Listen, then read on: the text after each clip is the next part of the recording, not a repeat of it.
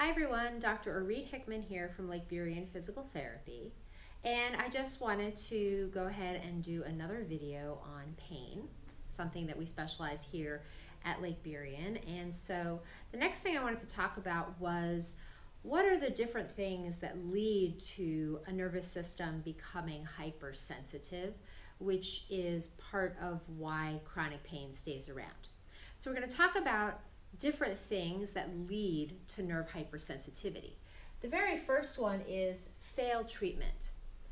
I want you to take a moment to maybe think about all the different medical practitioners that you have been to see about your pain.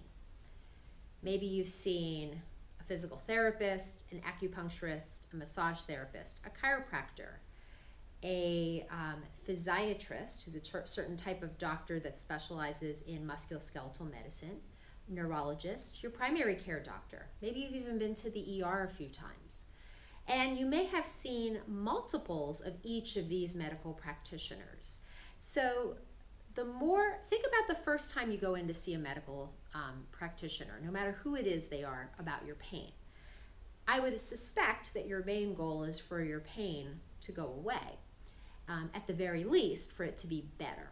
Well, does it really matter if you like the person that you're working with?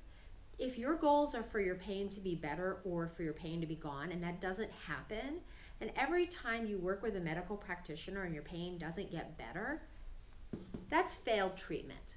So that's a really big, important thing to take note of. And for some of my patients, I can tell you that they've told me that they've seen 20, 30 plus medical practitioners over the course of time that they've been dealing with their pain. So it's not insignificant when you see somebody and your pain doesn't get better. This makes a difference. It amps your nervous system up a little bit more, gets more protective. Along with failed treatment comes different explanations. So every time you see a different medical practitioner, they give you a different reason why you have pain. And oftentimes those answers don't actually lead to you feeling better.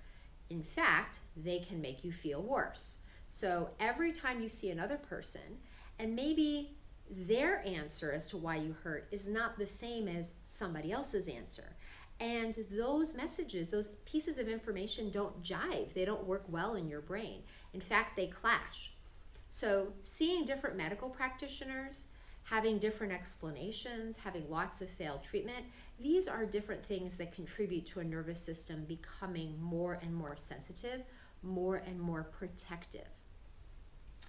Job issues. Depending on the nature of your pain, this could probably impact your ability to do your job.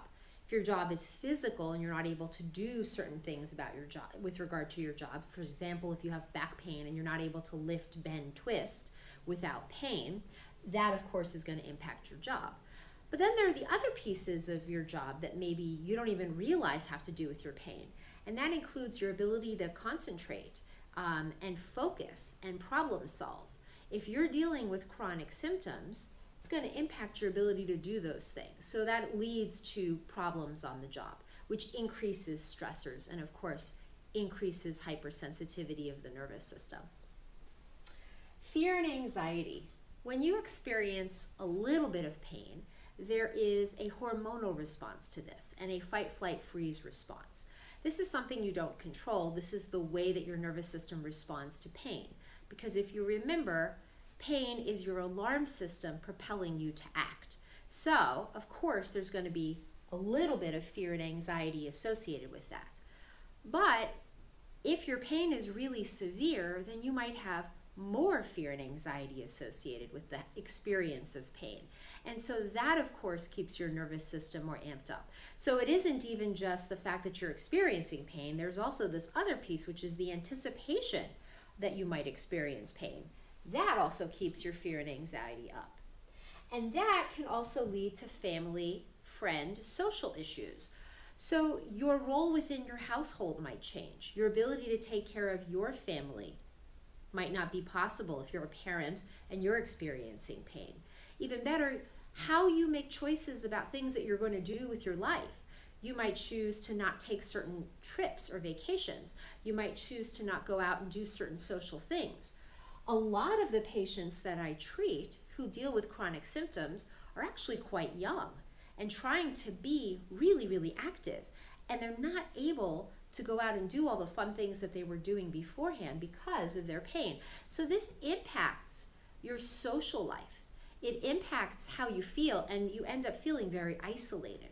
So that keeps your nervous system in a really amped up state. And last but not least, just the fact that the pain has been continuing, so ongoing pain. The longer that you experience pain, the longer that you don't get a relief of your symptoms, despite multiple types of treatments. Maybe you've had surgeries, maybe you've had injections, maybe you've tried lots of different medications. The longer and longer that pain sticks around, the more sensitive and protective your nervous system gets. So here we have 6 different reasons why your nervous system can be hypersensitive and hyperprotective. Failed treatments, fear and anxiety, different explanations, job issues, family or friend issues, and ongoing pain. Let me know if this makes sense, if you feel like this was helpful. I would love comments down below. Definitely give me a thumbs up if you felt like this was a great video. And I'll see you guys next time. Have a great day. Bye.